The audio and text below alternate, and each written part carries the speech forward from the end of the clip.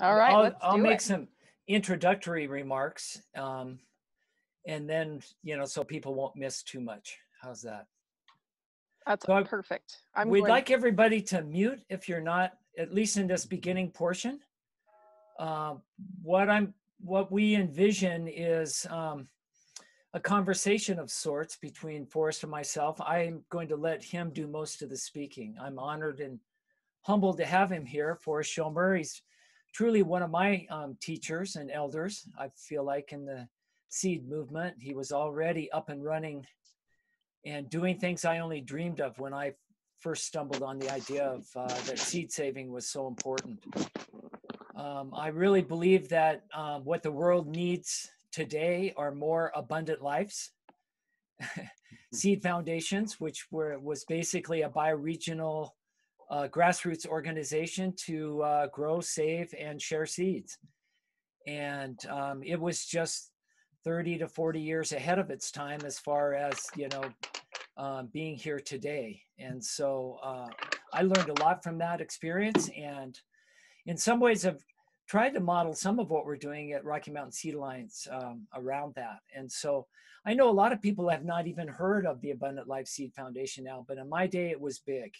And in fact, it predated, if I'm correct, Forrest, the Seed Savers Exchange. It did. It did, which is quite a statement, because most of us think that so much of the, as I call it, the seed diversity movement started with the Seed Savers Exchange. And so I'm hoping that we'll get in some stories, and I think, and you've told me you've got some names of some of the inspiring characters that you've met along the way. Almost true. Almost true. And so I think we'll get started. And so the number one question I had tonight was why? Why in 1973 did you start getting involved professionally in seeds on this level?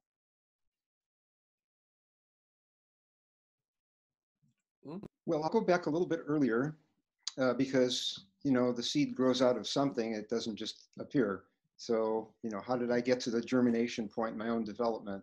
And among people that I often gather with, especially Native people, but also other traditions, they like to recite their lineage when they start speaking to let you know that whole continuous line of ancestors and antecedents who are bringing you up to the point where you can then represent that line of thought or development.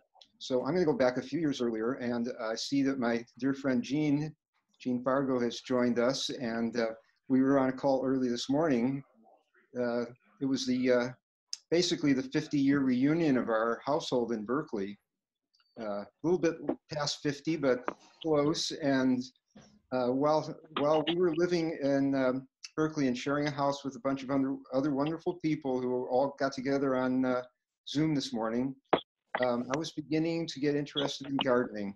At the time, I was a graduate student in urban planning. So, what's the connection between urban planning and gardening? It's this simple. I grew up in Chicago, and Chicago's civic motto is Urbs in Horto, meaning city in a garden. Urbs, U-R-B, like urban. So I kind of came along with this idea that a city, Chicago was designed by Burnham, who did so many other urban parkscapes and boulevard systems and so forth. So when I got to Berkeley, no sooner did I start my graduate studies than the People's Park, shall we say, incident or historical event broke out about 3 blocks off campus. People's Park is still kicking in Berkeley. And what happened there was a lot that was scheduled for redevelopment and had been bulldozed and then left for a very long time by the university. But it had some nice trees on it and a bunch of parked cars that were randomly strewn around. So the community began to say, why don't we upgrade it and make a place where we can gather and make it beautiful and And with no further ado, things like rolling out sod to create instant lawns, and potted flowers appeared, and music started to happen, and there were dinners where we have like a 50-gallon drum of stew going, and people would just come up and get ladled out their portion, and the community spirit was fantastic. Well, after about 6 weeks, then Governor Ronald Reagan called in the National Guard, and he said, "You can't use this land." Threw a fence around it. The next day there was a big riot. Somebody got killed. Then there were soldiers on the street for about 2 weeks. Then there was a march, and then a school let out and everybody disappeared. So then it's kind of with many others, like, what do we do now? We don't have our park. There's not much going on here. At that point, an incredible garden master named Lucy Hupp appeared. She was at that time 64 years old, and a very peaceful Quaker soul who lived on the other side of the Berkeley Hills. And she was a garden writer for a local paper. She would come over once a week and fill her car up with people that she had tagged as probable gardeners. Take us over to her place, which is a 1-acre homestead, and just show us all the herbs and flowers and the different things you could do with them. And of course, she had fruit trees tucked in. It was sort of like a permaculture site long before the word was coined. And so I learned so much from her. And in about the second month, seeds started to ripen. And so she initiated me into seed saving at that point, which was about the end of July 1969. So you could say that seed was planted. And then about 2 years later, I had relocated to Seattle, and I gave my first garden workshop. And seeds were beginning to ripen in that garden. Things like sunflowers and pole beans and so forth, planted some months earlier. So then I was able to make the connection for people. You see, this used to be an urban waste place. We improved the soil, we grew these plants, and now they're making seeds. All the dots are connected. And then at the very end, a V formation of geese flew low over us, and I thought, that's a sign. Ever since then, I've been watching for those geese flights. I had one just last week while I was out on our local prairie. Same thing, you do the discourse and then the geese come and honk, like, that was good. So then next thing that happened was I became involved in a natural food store, the very first sort of independent natural food store in Seattle. And after about 4 days, the person in charge said, "I can't deal with this." So then I stepped into the role of the manager. And as soon as the next season came around, I thought it would be great if we could help people grow their own food. They don't really need to come and buy produce from us. They could just grow their own food. It was very, very simple understanding, but pretty accurate. So I found out how to get bulk, open pollinated, untreated seeds from the seed industry. There were a lot more options back then, a lot less hybrids, no genetic modification, and not that much mercaptan and other poisons on the seeds. And then I got some envelopes and filled the envelopes, and we sold the seed packets for 8 cents each.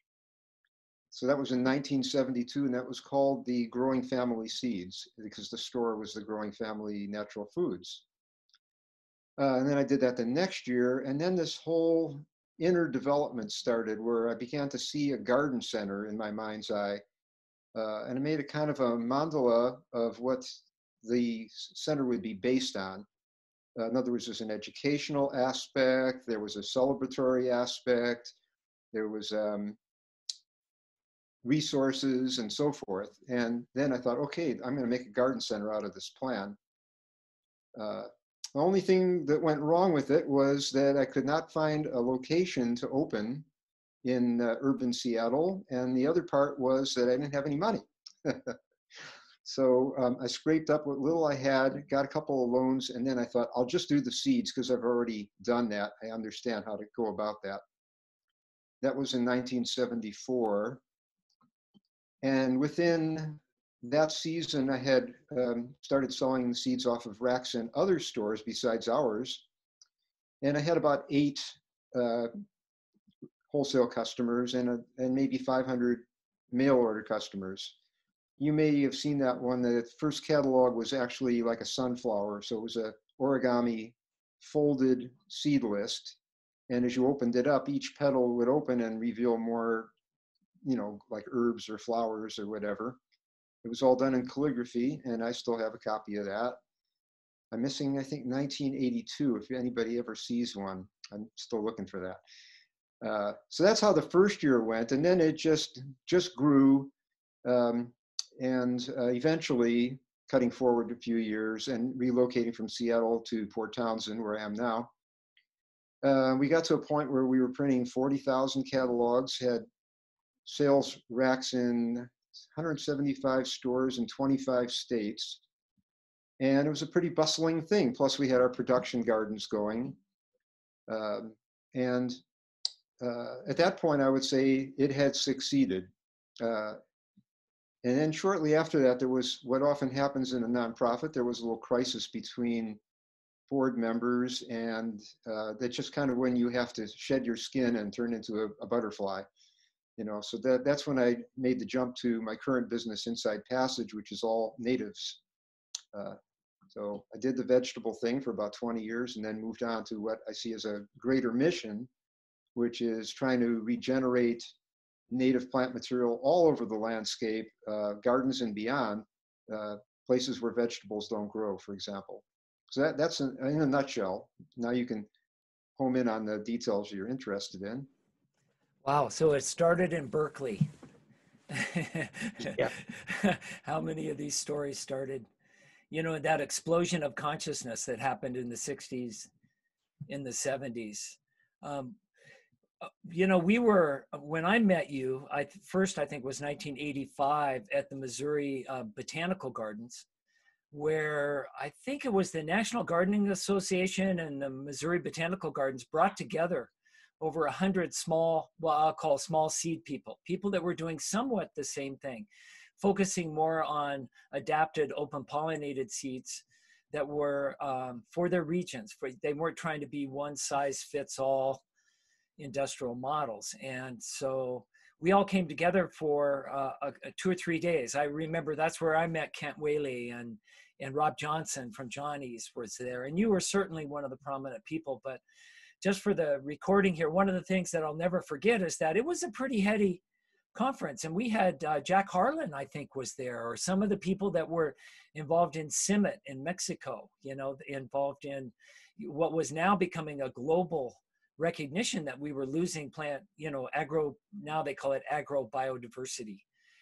And lots of lectures, lots of sitting in a big hall. And at the very end, I'll never forget, Forrest took the mic on the floor and invited everybody to get down out of their seats.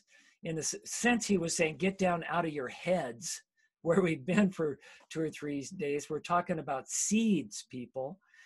And got everybody, and was insistent until everybody got down on this big stage, and he led us in a seed dance. We circled in 2 or 3 concentric circles, if I remember correctly. And it was really a touching and beautiful moment for me. And I've always taken that inspiration with me as I've gone forward. That informed me as a seed person. This isn't about thinking it through only. There's lots of things you could do that we need to think about as we get in and go through this, but we also have to get our hearts involved and our bodies. And so I just want to thank you again for that incredible inspiration. Thank you. Yeah, where did that come from? You had been doing somewhat of the same thing in your own organization? Not so much in the Abundant Life Seed Foundation, but in my larger life, I was involved in spiritual dance for years and was a dance leader, still am a dance leader, and usually leading other people's dances. But this Johnny Appleseed dance came to me. It was based on the musical Johnny Appleseed that Disney orchestrated around 1950. There's a song in there. A lot of people know it because it's sung as a grace oftentimes. Oh, the Lord is good to me, and so I thank the Lord. You know that one? Yeah. Oh, yeah. Yeah, So that's what we did. And I have the tape of the event. It somehow got to me afterwards. and you can hear these kind of middle America farm upper management people giggling and chuckling, like, I can't believe I'm doing this, you know. Yeah. But they did it, and you know, it's beyond thought. It means it got into their bodies, and for the rest of their lives, if they're still alive or not, you know, there's some seed of unfoldment that was not part of their thinking. It wasn't part of their profession. It was just Right. part of the joy of seeds, basically. Yeah. Yeah, I'm thinking about it in real time here, but we've decided, or at least I have, and while I'm director, I think I have a little bit of say in the organization, although the staff does way more important things than I do. But we're proposing to abandon having conferences for the Rocky Mountain Seed Alliance. We've had 2 seed summits now, where we try to get everybody together, and they've both been well, largely city-based, you know, hotels. We did move to the American Indian, what's it called? We did move to a different venue this last time, but I think we've decided that instead of that, what we really need is a festival, a seed festival more. And we were really lucky to have Pangioti come from Politi in Greece, where every summer, they have a festival. And all the seed keepers come together and they exchange a lot of really detailed information about the seeds that they're all stewarding. And in fact, they claim now they're stewarding more seeds than the Greek National Seed Bank, just in a network of people that come together once a year to sing and dance and eat really great food. So that's our inspiration. And so I want to invite you officially to our first gathering. I accept. Yeah.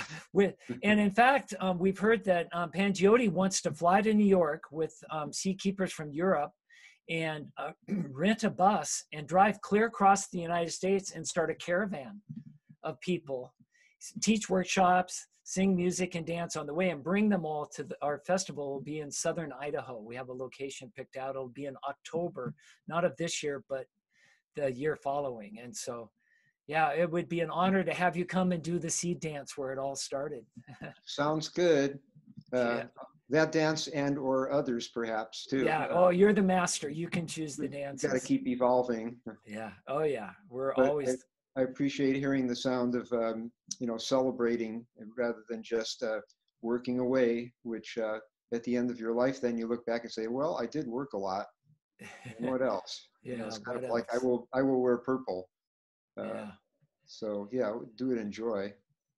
Well, speaking of transitions and keeping up then and evolving, tell me about Inside Passage. You know, what was, you described a second ago about how you see that as even a more important role or mission in your life, but it still involves seeds. And so is that what happened? You decided that the wild seed part of Abundant Life, because I remember you guys were selling a number of wild seeds and herbs and medicinals and things like that. It wasn't just vegetables that were coming out of that. And so you just took that part of it and decided to make that your next journey? I would say I was called to that work, and here's how that happened. You're right, there was always a section of the seed catalog was listing wildflowers and trees and shrubs that were native to my bioregion, the larger bioregion, which some people now call Cascadia, the local bioregion, which is often called Ish River, named after all the rivers that end in Ish, like Suquamish, Snohomish, Samish, Stillaguamish, and so forth. So I guess the first year after seed sales had subsided, I thought, okay, what am I going to do the rest of the year now? I don't have the food store anymore. And so I immediately started collecting seeds and just expanded exponentially, even within a year or two. And that led to learning more plants, just filling out my knowledge database of what grows here, and how do you collect it, and how do you separate the seeds from the chaff, and all of that, which was a pretty quick course because I had a good teacher, Lucy Hupp, to start with. And then that just kind of poked along for the next 15 years or so until this board crisis came up. And at that point, the regionally, there had been two symposia, I think 1991 and 1992, or maybe I'm off by a year, where about 300 people gathered representing nonprofit organizations, colleges, garden organizations, maybe park services. One was at, I believe, at Evergreen in Olympia, Evergreen State College, where my grandson now goes to school. And the other one was in just outside of Portland, probably in Hillsborough, also at a community college. And we all shared notes. We had our elders who had been doing this work all their life, and they were speaking. And people got pretty fired up by that. And the next year, there was just an outbreak of nurseries, native plant nurseries. So what was happening was that people were thinking, how can I join in on this and make this real? Because there was no movement at that point. There were just reference books with plants in them and a few experts. But we were all kind of having this birthing moment together. And one of the things that came out of that moment was a little magazine called Hortus West. Oh, I remember So that. some people would be familiar with Hortus, which is an enormous reference book of like all the species of plants. And now it wouldn't be a book, it would be an online database. So somebody started a magazine once a year, and it had a directory of nurseries and then species cross-referenced. So if you were looking for Taxus brevifolia, you would just look under T, and there would be one seed source and two nurseries, and you could kind of go from there. And there were also a few good articles and some ads. And then that thing really did well. And so for the first year, there were maybe 300 species listed in it. By the time they ceased publication, which was when everybody had computers about 10 years later, I think they were up to like 1,300 species. Wow. So that was the state of the art over those 10 years, was that we were able to resource within our regional community all this plant material and get it out circulating. So that just put, you know, wheels under the whole thing. And in those days, if people said, well, you know, I've got this open space, what should I plant? Well, let's say it was institutional, like around a business park or maybe a school outside the playground area. And I would suggest a couple things. And you know, within about 10 years, all those places were native landscaped. Wow. And that has just continued. It's like conventional wisdom now, that the first thing you do is you think of what natives you could plant in these settings. I'm not saying that people don't still plant exotics, but that thought was not even in existence in 1992. Right. So I had to build that community of interest.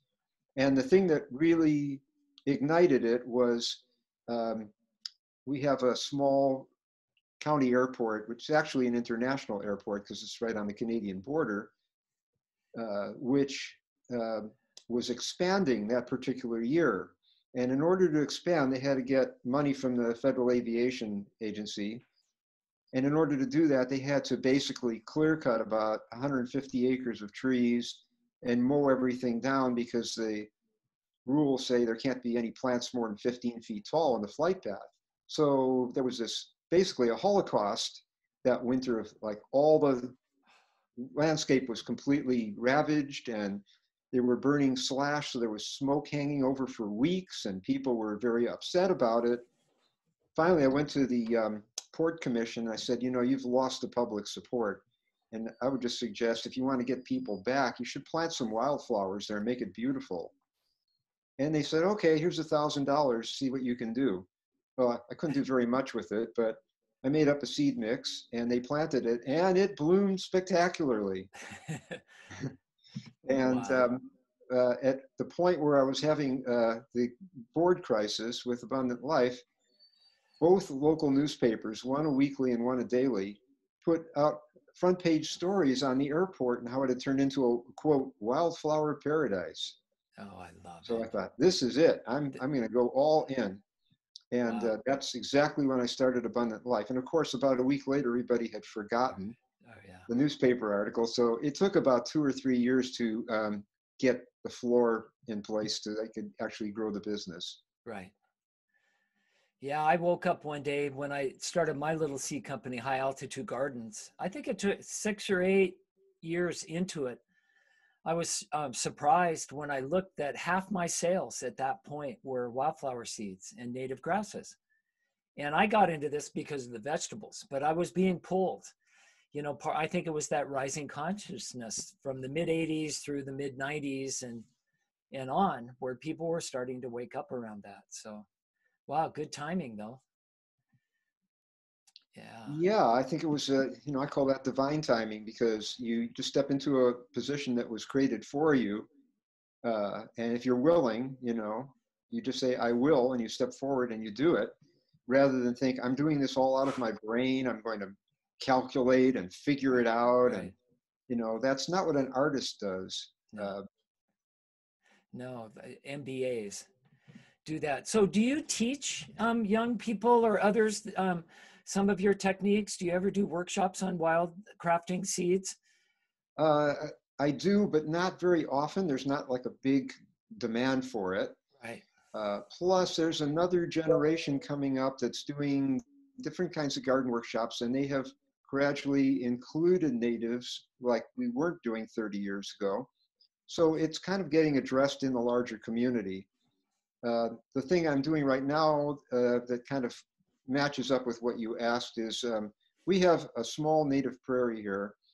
Now, they say when Vancouver sailed into the Straits in 1792, and he had the Archibald Menzies on board, who was a master botanist,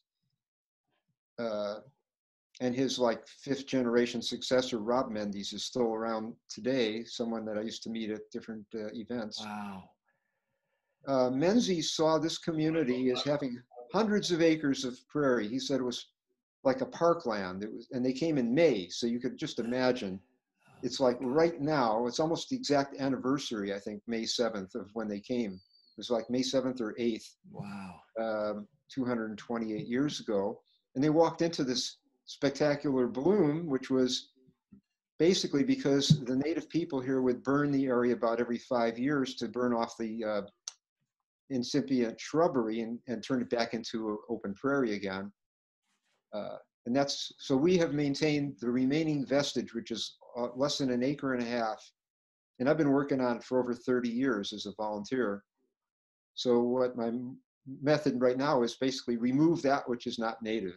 Right. It's a lot of hand pulling, but it works and got most of the noxious weeds out of it. There's always more every year to do. And so now I've got a few people starting to get interested in helping with that. I will say that this generation that's succeeding me is not so much of a stoop labor, hand pulling weeder. That's how you have to do it on a prairie, unless you go in and just, blast it with something poisonous, which is, anathema for me. So it's fortunate now I've got the prairie up to a level where it doesn't take forever to hand weed it. And this year there were some feature newspaper articles the past few weeks, Native Plant Appreciation Month. And with everybody being, sequestered in their homes, they were just itching to get out and see something beautiful and actually mingle with people from a distance. Right. So every time I've been out there, there have been a steady stream of people coming to look at the flowers, take pictures, ask questions. And out of that, I'm getting perhaps a few volunteers to help carry it on. Wow. Learning, yeah, I call this the great pause, where we have a little bit more time to take care of ourselves and the world around us. And that's a really great example of that. Well, I'll share one more thing about that, which is that remaining piece of prairie is what's called the rough at our local golf course. The only reason it endured this long and didn't turn into more golf course was because there's some large boulders in this 1.5 acre, and they couldn't, make a fairway out of it. So they just left that. And that's where all the natives were still in the soil. So then the Native Plant Society picked up on it, and about 35 years ago, and we got a formal agreement made that we were the stewards of that area. And then now it's getting famous. People are coming from a distance to look at it. Um, so, groups come periodically. They'll come from places like Evergreen State College and community colleges, and the Land Trust has docent trainings there and so forth. Wow. I have. Now, what can happen next is the golf course may fail because people are not golfing right now. And the contract is up this year. If the manager decides to let it go and nobody else steps up to run the golf course, we're suddenly looking at about 70 acres of potential restored prairie. Now, I don't know if that'll happen, but we've been plugging for it now for about a year. And that would be, the capstone on my career for sure, to, turn the landscape of Port Townsend back into what it was in 1792. Well, and having lawn or fairway is not a bad place to start, is it? We see volunteers come up that jumped out of the prairie and suddenly they're growing 50 feet away in some other cluster of shrubbery or something. And we know that nobody planted it. Maybe voles are moving tubers. Maybe seeds are blowing 30 or 40 feet. But it's pretty interesting to watch how it wants to expand. Wow. What a beautiful story. And this is, I keep thinking I have friends that are just depressed because of so much of America has lawns. And if you've been into permaculture at all, you realize that sheet mulching actually favors starting with something like a lawn where the soil structure is there and all you need is a light barrier and maybe some compost or other soils. And you can actually, in the projects I was involved in, it's actually easier to get natives than than almost any other way. And using herbicides or poisons is the worst way. They seem to be the thing that invite in the noxious weeds. Exactly. Yeah, it's against my philosophy to use any kind of biocides. I'm philosophically against that, but it's really practical too. They just don't work very well. If you have to pull things out to get them out of there. Absolutely. And I see there's a couple of questions coming up from Bell, and great. Yeah. maybe we should start looking at that. I want to invite anyone else who has questions to, this is your chance. I got to ask the most important ones I had. Again, I hope we get to spend more time at some point, and I look forward to having you come to our festival. But yeah, is Jackie or someone, can you ask the questions? I don't see them coming up on my. Bell says, talk about the idea of, quote, natives and how vigilant certain groups can be to protect them, even to the degree of chemical eradication of non-natives. Well, I can start kind of at the end of that question by saying my previous call, which was about 2 hours ago, was with the Institute for Applied Ecology in Willamette Valley in Oregon, where they have crops. So they have 375-foot long rows of different native wildflowers. Sometimes the rows are mixed, so they'll have 50 feet of one and 200 feet of another. But I believe they use a certain amount of defoliant there to rid certain weeds that get in the way of their farming process. So when you jump from the naturalness of the matrix of a prairie into the order of a farm, that's where the kind of conflict of materials starts to come in. The conflict between doing things laboriously and doing things more industrially. And it was ironic that as he was explaining what they were doing there, first of all, they use, they cover the aisles with this fabric material so that they can actually cut the plants into the aisle and the seed will start falling out, and then they can just gather the fabric with the seeds on it, and they don't have to do all the harvesting like I do, a little bit at a time. There's a couple of downsides to that. One of them is if there's persistent wetness at the wrong time of year, the stuff could rot. And another one is it makes it more expedient to use glyphosate or something like that to eliminate unwanted plants. And then the scale of it, rows that are almost 400 feet long, covering a number of acres. There was a watchword that was given to me my very first year before I'd even really started my business, I had lunch with this famous Zen master named Paul Reps. Zen Flesh, Zen Bones, if you ever Right. come Oh, across yeah. that. It was just a wonderful thing that happened. A friend knew him quite well and said, why don't you come to lunch with us? And he asked me what I was doing, and I described it. I was on my first year, and he said, quality congeals in quantity. So, of course, that stuck with me these entire almost 50 years, which means that when you try to scale up, there's a point reached where you start to lose some of the best qualities of it if you don't maintain the scale. In other words, if you can do it on 1 acre, if you do it on 10 acres, you might need 10 people to do it. Yeah. However that equation works out, if you don't respect that, at some point you're going to look for a shortcut, and that's where nature begins to be kind of abused. So Yeah. that's the nutshell. It looks like it's abused so far. We'll see who bats last in that bigger story. Other thing to answer Bell's question, in the case of our prairie, which of course is only one of many places that I go in the course of a season, we have the support of the Native Plant Society for all these years. Actually, I was on the Parks Board when this issue came up in 1986. We drew up a contract, the City Council ratified it, and then I retired from the Parks Board, which I was going to do anyway. Meanwhile, the Native Plant Society is now in its 34th year of stewardship there, and everybody knows it. So it's not like keep out, because golf balls will come flying in once in a while. It's more like just respect the place. Don't trample it. Don't pick flowers for your vase that'll wilt tomorrow morning.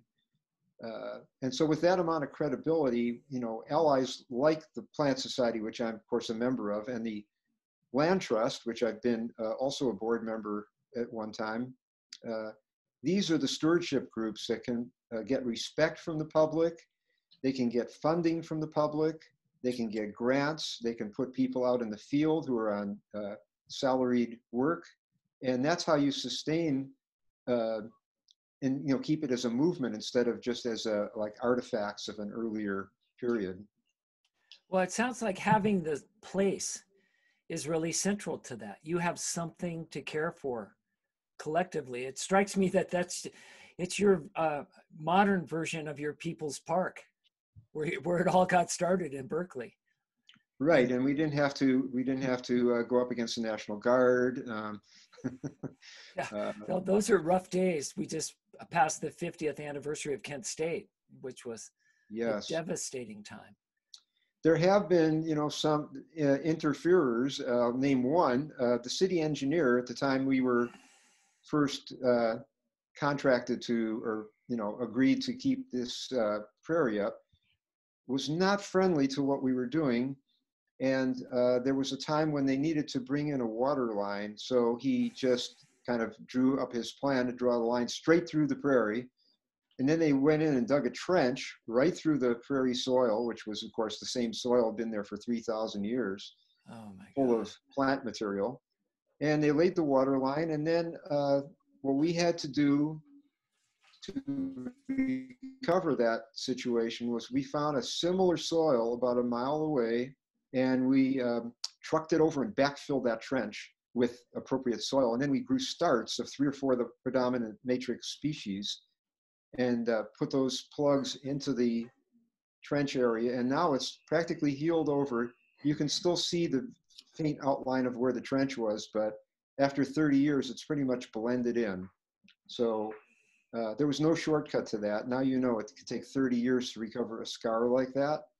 And then if you go out into an alpine zone of a national park, you could be talking 100 years. Yeah. Well, I grew up in the high desert of central Idaho, 10 inches of rainfall. And there are instances that are more than 100 years old where the scars can still be seen. In the Mojave. Yeah. Long after. It's like if you have more moisture, it speeds up those cycles and maybe it can recover faster. But you go into drier areas and we're talking in our lifetimes or for generations, permanent damage. Mm-hmm. Let me go to Jessica's question. Do you have any favorite books or resources. And so, yes, of course. But as far as books, I mean, there's many references, and um, mostly now I just start Googling things that I'm searching for, and the more specific, the better. But the books that I use the most off the shelf are different species lists and wild plant identification books. So in my area, we use what's called POJAR. That's one of the authors, Pojar and McKinnon, which is about a 500-page book with pretty useful pictures and maps of the range of the different species and descriptions. And we often take that out into the field with us. So that's one. Then I have a little tiny book that's called, I think it's called Flora of the Olympic Peninsula, because that's exactly my nearest reference. And that was done by a wonderful woman that I was fortunate to know for a while named Nelsa Buckingham, who probably walked every trail and hillside on the entire peninsula. I might be exaggerating, but she knew where everything was, and she put together a species list for the entire peninsula. And as long as she lived, you could ask her, Nelsa, where did you see this? And she would pretty much tell you where it was. What a dream if you're a seed collector.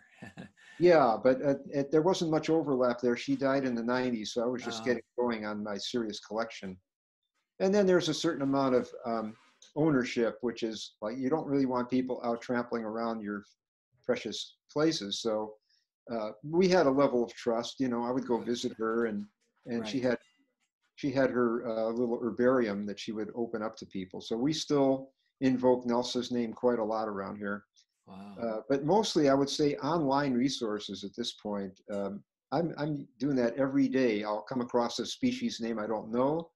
I'll just Google it, and it will say ranges from the Yukon to Arizona, 3,000 foot elevation, and so forth, and just like zero in on it until I know some more plants that way.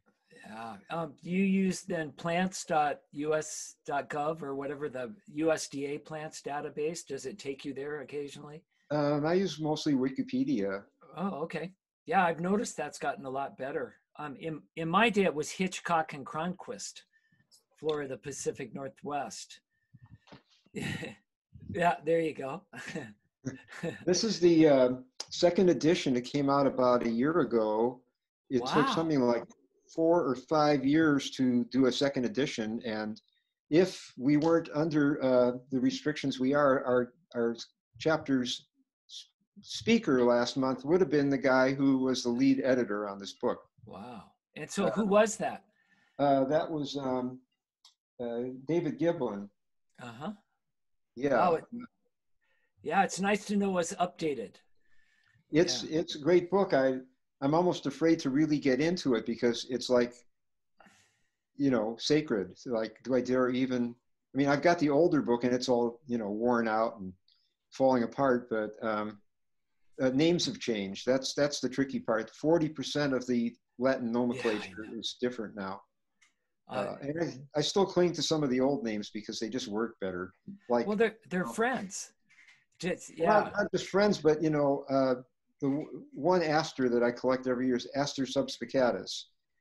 Well, that rolls right off the tongue, and it says aster, so you know what it is. Well, now it's called Symphyotrichum subspicatus, which took me a while to learn. And if I say that to someone, they'll say, what? What is that? Yeah. So I'm not sure. The scientists there's splitters and there's lumpers. Yeah. So how would you characterize this new edition? Are they splitting or are they lumping? I think the tendency is always more splitting, but then periodically they'll like completely reclassify things because of the ability now to explore the DNA of the plants much more carefully. Right. And let's say, well, we used to have this in cruciferae, but it turns out it's not. It's something else, and then they just move it to a different part of the book. Wow. Yeah. So how much time do you spend out actually collecting, would you say? Well, I like to go out in the late afternoon because that's when things are nice and dry. If you collect when there's dew or after a rain, you're going to have a messy job. unless you're picking berries, in which case it doesn't matter so much. So you typically late afternoon into the evening, sometimes until it's dark. Those are my collection times. Mm-hmm. I don't do it every day because I have a life, so I have to fit it in with my other activities and so forth. Then as you get into the fall and the days get shorter and the moisture level comes up, it gets a little trickier. You have to really be much more on top of it. And so you have targets for how much you want to collect of certain species because of the business side of it? And I assume that changes every year then with what's available. Well, yeah, sometimes I don't usually over collect because if I think I don't really need that much, then I'd rather leave it right where it is. Right. But a lot of things I wish I could collect more of, but then that requires seeing them in the wild at earlier stages, like when they're in bloom, and keeping a record of that and trying to get back. The tricky part is getting back. Yeah. So many places, I just frequent the same places every year because I know exactly when to show up. But of course, I always try to work in some new ones. And then there's some places I just go because I really love them. They're beautiful, and just to be there is a blessing. And if I'm lucky, I might get to collect some seeds. But if I'm not, then I was lucky to be there on a beautiful day and enjoy the mountains and the seaside and whatever. Are you seeing the times to show up change because of climate change, you think? Are things getting earlier?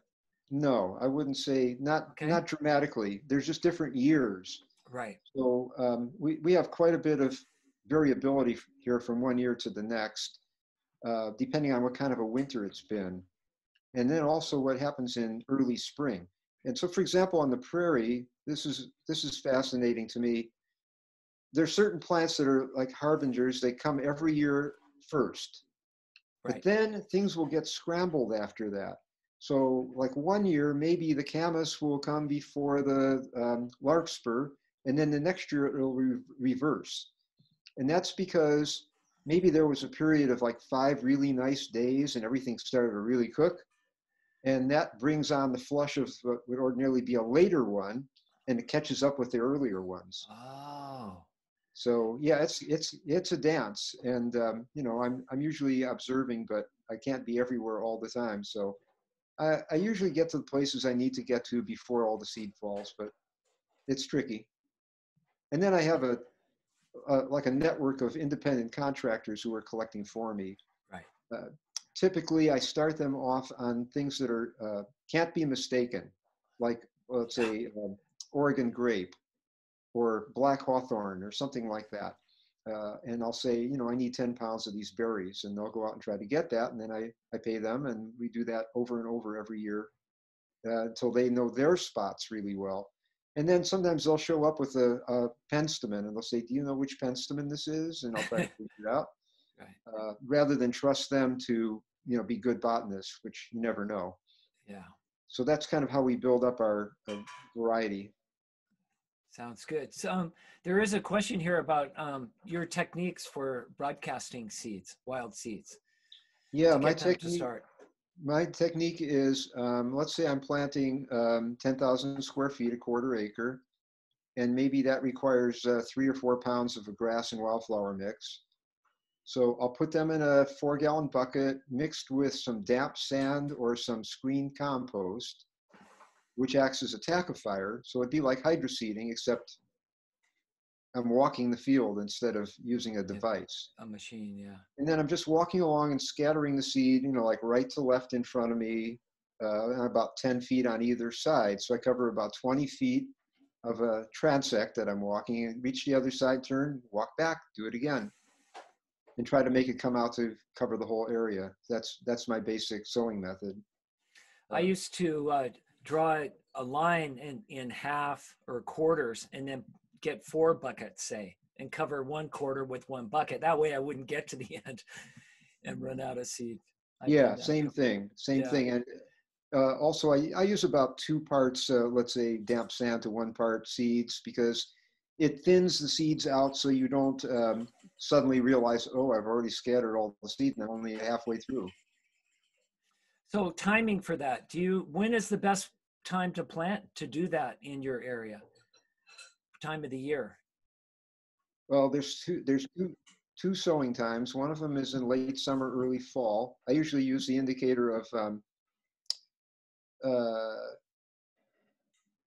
around Labor Day. There's usually the first rain of the season. It's not a big rain. It's just sort of like a marker that says, okay, we're not really in summer anymore.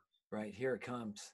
And then maybe it might even be several weeks before we get another meaningful rain. But then I'll just watch as the morning dew starts to become stronger, and then it says, okay, if you plant now, those seeds, if they start to germinate, they will be sustained. And the other time is March and April, while it's still pretty moist and the days are starting to lengthen and warm up. But since I collect almost entirely perennials, fall is the ideal time. It's just imitating nature, where the seeds fall from the plant in August or September, and then they germinate in September or October, and then they look after their own needs after that. Wow. So you're not, they don't need to be stratified, so to speak. They don't need to go through a whole cold winter before they germinate.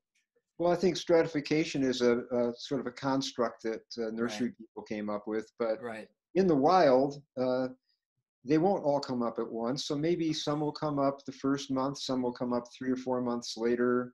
Nature's kind of hedging her bets Right. in case there's a like extended drought, or maybe in my neighborhood would be deer coming through and eating everything to the ground. Right. So instead of having all of her seeds come up at once, she has them come up sequentially. A really good example would be lupin, because lupin is a hard seed. So it takes a while for the seed coat to soften enough to germinate. And in doing germination tests, we find that maybe the first month 30% will germinate. Maybe the next month another 20% will germinate, and so forth, with diminishing returns over a longer period. And then some will just stay dormant in the soil until maybe something dramatic happens, like soil disturbance, and then they suddenly come up to the surface and they get their moment. Wow. So that's pretty much the planting strategy. So is there anyone else collecting in your area, or is there competition for what you're doing now? Yeah, a little bit. I always think of it as more complementary than Right. competitive. Um, I don't even know what all the other people are doing. Like 2 or 3 of them I'm pretty good friends with, and I've seen their lists, and sometimes we exchange material. Like, you know, the guy up in Bellingham will say, I'm out of snowberry seed, and I'll say, well, I still have some, so then I'll Right. send him some, and maybe I'll buy Indian plum from him the next year. Right. And then there's a couple who they don't put their cards on the table, so we don't know what they're doing. They are the ones who are thinking competition, and I'm thinking, no, we're all on the same team, but we don't always know that we're working together. We're just, you know, big job and not that much coordination. So how much do you do on public lands then? Is there, I assume you do some on private land too, but. Oh yeah. Yeah, I collect in primarily public places where it's legitimate. Mhm. So for example, I don't go into Olympic National Park for seed harvest. It's not legitimate. It's Right. spelled out right there. Then in the national forest, you know, incidental harvesting is permitted. So that's where things get a little bit, you know, softer boundaries and so forth. Um, and, you know, like city parks, there's no restrictions on that. And then there's roadsides where they don't spray, and there's shorelines, which are usually pretty intact. And so, you know, I just gotten to know my neighborhood over the last 40 years. Have the restrictions on national forest do you have to get permission now or a permit or anything? I know they've done that in other areas. If you're collecting on a commercial scale, that would be like salal pickers here, Right. where people go out and cut brush. Right. So they're going to make an impact. Right. And the state wants to know that, or the National Forest Service wants to know that. In some cases, they'll say, we're not going to let you do that. You know, like huckleberry harvest on traditional native sites, you can't just walk in there and, Right. you know, intrude. So there's just different conditions. And occasionally, I watch the legislature for any seed-related legislation coming up. And there was some legislation about the huckleberry harvest, because the tribes were complaining about these mostly undocumented workers, basically, who were getting hired at the bottom of the pay scale and being Right. sent out to, pick all you can. And they were shredding the plants because they don't have a relationship with them. They didn't have a teacher, didn't Right. have a tradition. They're just like, okay, you get paid by the pound, pick as many pounds as you can. Wow. So that was damaging. But the last legislation that happened did not pass, and I was instrumental in blocking it. It was driven by one large-scale grower in eastern Washington, which means they were probably growing like wheat for planting over forest fire scarred areas Right. as a cover crop. And so they wanted certain things to be legislated in their favor, and it would have been draconian for small producers of diverse things like myself. So I just talked to my legislator who happened to be on the agriculture committee, and he did not let it come out of committee. Wow. So you fall in that space, you're incidental collection, small scale, dispersed, and not to a larger industrial commercial level where you would need regulation. I would say that we're still in a golden era, aren't we? That allows that. Yeah, the trend is always to legislate more and restrict more, and that may happen during my time or after my time, who can say? But I expect it to get more restricted over time, but also I try to keep my relationships up with all the different agencies, the personnel. I know all my legislators in the State House. I can talk to them. I could say, this would be really punitive for small companies like ours. And they say, oh, we don't want to do that. Right. So as long as somebody has that awareness and a voice, that won't happen.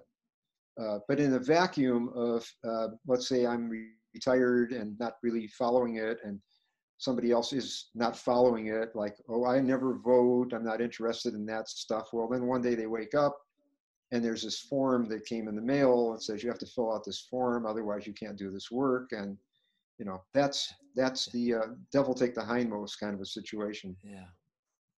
So do you still vegetable garden and save some of your own seeds? Would love to, but we have deer. Oh. And then last year we had something else happen, which is called rabbits. And I just saw the most rabbits I've ever seen here last week, right in front of my house. They're just dancing around out there, chasing each other. And they'll come in and they'll like take entire potato plants out of the ground overnight and completely eat the roots, not when the potatoes are ready, while they're in the middle of growing. And I thought, oh, there's no chance I'm going to be able to grow anything in here. Wow. So just had to let that go. Where did you get your seeds? If you're going to vegetable garden, where do you get your seeds? Did you save some from the Abundant Life days, or do you? I have almost no vegetable seeds left. There's one of my coworkers who was one of the last people I hired back in '92 or so. Tessa Gowans has a company called Seed Dreams, which you probably haven't heard of because she doesn't market really outside of our area. Right.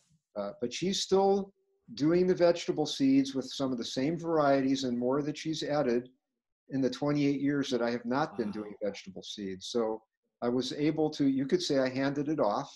Yeah. And later on, when Abundant Life stopped being a producer, she was still there doing that. And so we did not lose the whole package. Wow. What a dream to have that locally. I think that's our dream for the communities and valleys in the Rocky Mountain West, is for everyone to be able to do that. And does that sound like that would be the culmination of your dream that you got started with Abundant Life, that everybody would have one? Yeah, I would break it down to watersheds probably. Mm-hmm. That, like if you study linguistics, it's fascinating that in New Guinea, Papua New Guinea, there are more languages spoken on that one island than there are in entire continents of this world. And that's because every watershed has its own unique population. Some of them don't even speak similar languages. They communicate by sign language traditionally. Right. And those languages are very rapidly disappearing because of modern media homogenizing everything.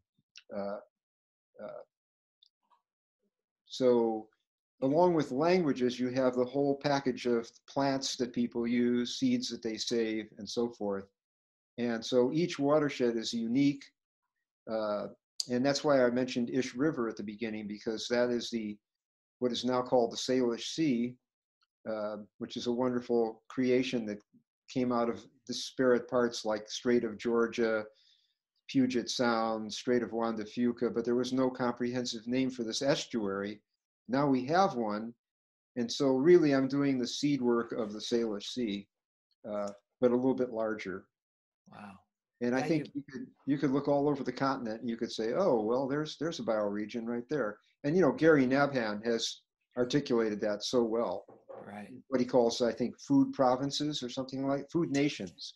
Food nations, yeah. Yeah, everybody should look up food nations online and they'll find he mapped North America by what he calls like avocado nation. Salmon nation, I think is what he called your area. Yeah. Exactly. Yeah. Wow. Well, I think we're going to wrap up. We're at 6 o'clock, 6 o'clock my time. Should we maybe unmute for a moment and see if anybody has anything they want to just say out loud? Please. Yeah. Yeah. Particular inspiration or last minute question or something, that'd be great. We're all here as a group and we've shared this space, but I just want to say I really appreciated you coming on, and I'm learning again, and I look forward to seeing you hopefully in Idaho in the fall of 2021. As soon as I Anybody get a want to say something? 21 calendar, I'll put it on the calendar. I'll make sure you get the dates. Looks like ML unmuted. You got something to say? No. Do you want to take us out with a little song?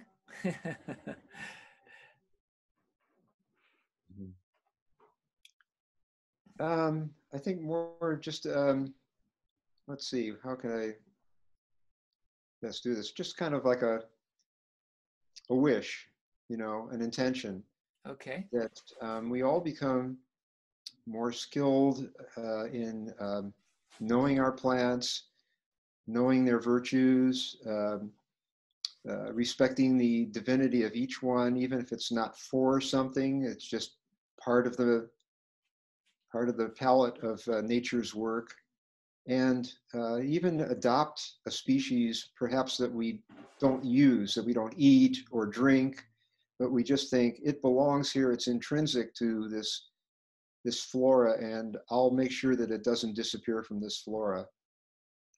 Wow. Well, if we all did that, we'd be, wow. I'm going to do that. Well, thank you, Forrest. I think I'll wrap this up tonight for everybody. Thank you, everybody, for joining us. I've written to Jeff McCormick, who started Southern Exposure Seed Exchange, to see if he will be our guest next week. I've been in contact with Gary Nabhan. I think we'll have him at some point. And Belle, do you want to say something, or are you just saying goodbye? No, I was just saying goodbye. It was just such an honor to see Forrest and hear his stories and learn from him. And he's just been part of our household for a very long time. And it's lovely to see everybody, all of our. Thanks for the opportunity. Sounds like somebody's trying to reach me now, so I'll jump over to that. Okay. All right. Here. Until Enjoy. next time. All right. Good night, everybody. All right. Good to see everybody. Hi, Joseph. Hi, Melissa. Hi, everybody. Danielle.